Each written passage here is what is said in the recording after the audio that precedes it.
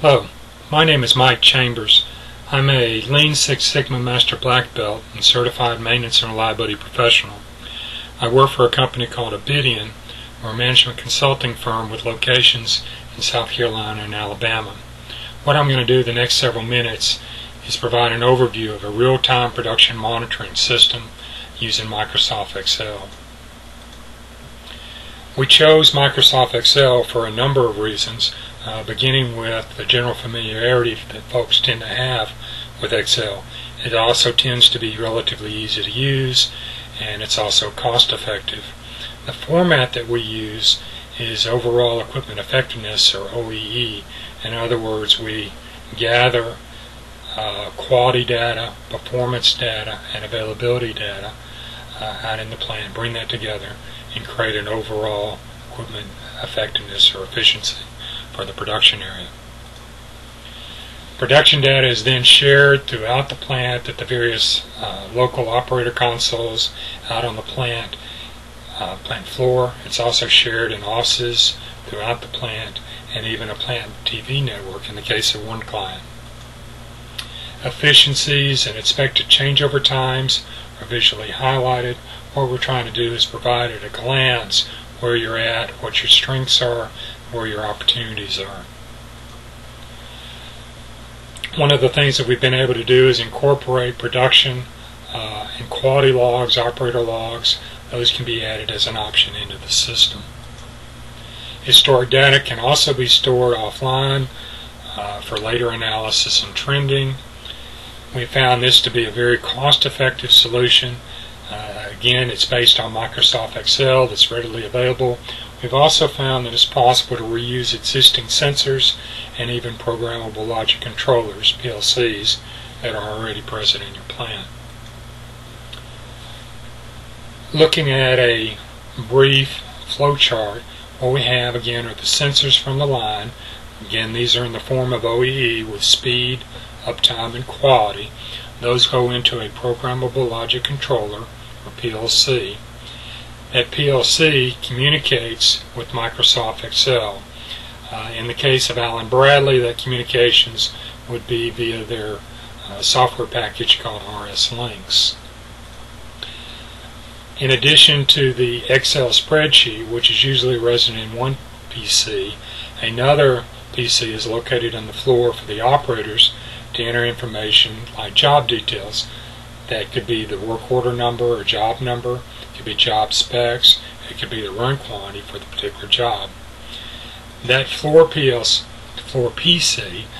is tied into the plant's shared network, intranet if you will, which ultimately feeds those job details into the Excel spreadsheet. The Excel spreadsheet manipulates the information coming to it from the sensors, information coming to it from the operators, and provides real-time data then to various monitors located around the plant floor. Those monitors could be as easy as a PC monitor on the previously mentioned operator PCs, or it could be a projector displaying on the plant wall in a small plant, or it could be via TV monitors throughout the plant. But the bottom line is it's real time and it's on the plant floor. The Excel spreadsheet also feeds information back to the shared network that can then go to the office PC area where you can see again real-time data, what's occurring out on the floor. It can also be viewed on plant TVs as one client did, and it can be stored offline for trending and analysis at a later time. We're now in Microsoft Excel 2010 in the main spreadsheet. On the left-hand side you can see the job status and efficiencies for a production area known as Line 8.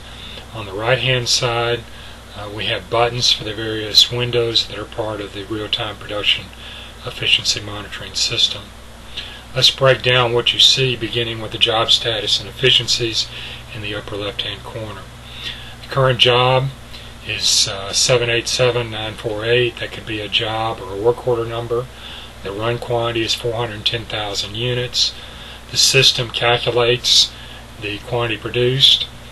We subtract the two to get the quantity remaining, and then immediately below that is the speed. In this particular case, it's in tubes per minute. It's in whatever units per minute, units per hour, units per day that you want to utilize. Underneath that we have the minutes, estimated minutes to a changeover. In this case 566 minutes. That's a little bit difficult to deal with, so we give a estimated changeover time, and you see in this case October the 3rd at 11:58 p.m. Immediately below the changeover time is the job status. To the extent that you're on target, you'll see a comment similar to what's there. If you're operating above targets, it'll be in green, and below targets, it'll be in red. The box immediately below that is for the last 60 minutes. Again, OEE involves speed, uptime, and quality. In this particular case, again, the speed is in tubes per minute. They're at 144 tubes per minute for the last 60 minutes. That's above target, so it's in green. Uptime is within the target range at 91, and quality is 94.2. Again, for this particular product at this time, above target in green. We multiply those together and we get an efficiency of 83.8 for the last 60 minutes. Immediately below that are the job details.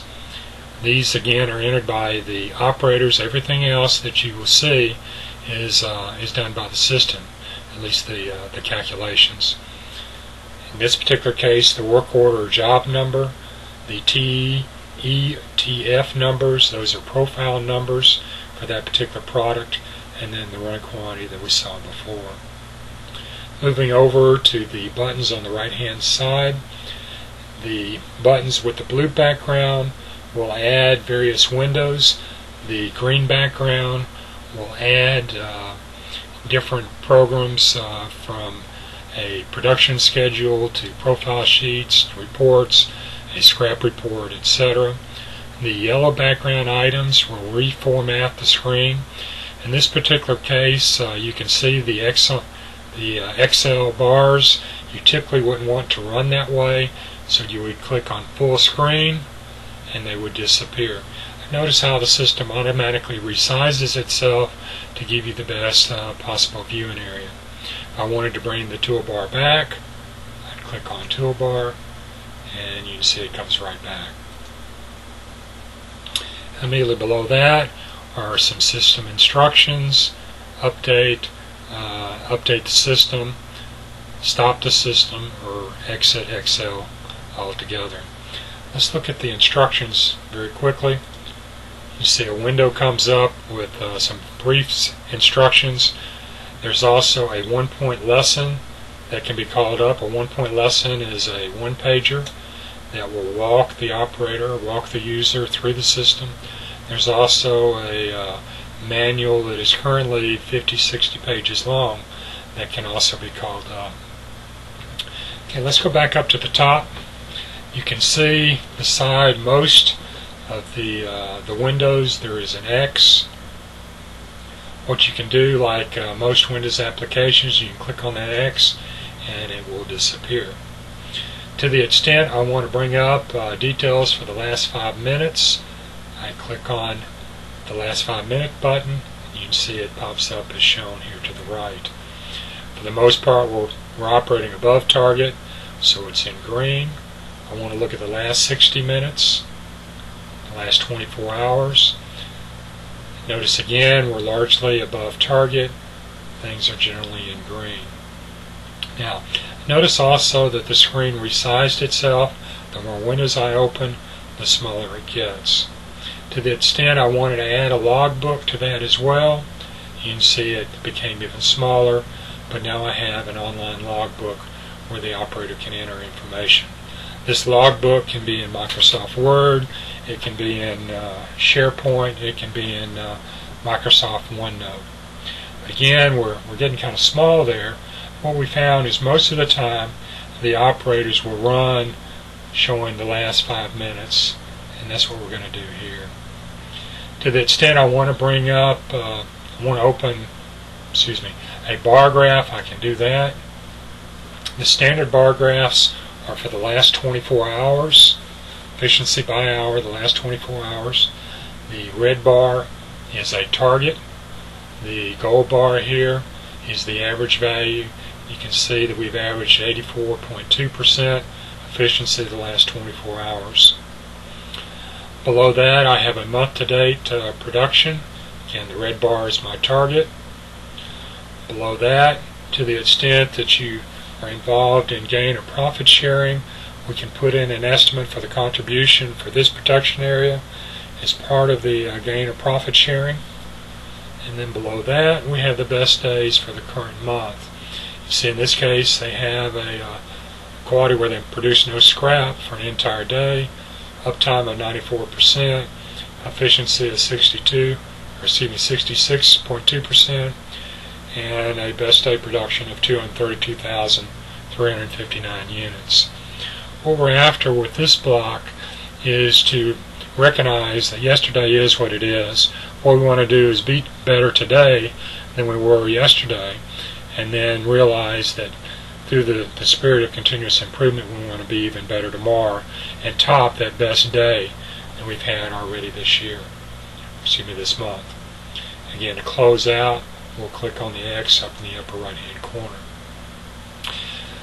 I can also call up a production schedule. This loads another spreadsheet for production schedule. You can see the various products that are being run here. I can also call up profile sheets, tell me how to set up the various jobs. I can also call up various reports. In this case, they're quality reports, the different quality reports that are run for the various products on this production line. Below that I have other screens. There's a downtime screen that automatically tracks the downtime by section on the line. In this particular case there are 4 sections: extrusion, a header, a printer, and a capper. I can enter a code. These codes are user configurable, and then to the extent I want to, I can enter comments. For example, this last one says it's a changeover from work order number 756-894 to 768-325. Click on line 8 display and it takes me back. I have a similar screen for scrap, and I have another screen for month to date. Again, the average speed, the average uptime, the average quality for a given day. It gives me an average efficiency for that day. Again, in the upper right I have the best day for the month. There's another screen that I want to take you to, and it's called All Lines. What we have here is for one production area, line 8.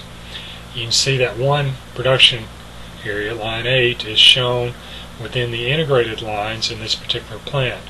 They have 3 integrated lines, line 5, 8, and 9. They also have a production area known as post-deco with various operating lines, and then everything else within the plant shown there at the bottom.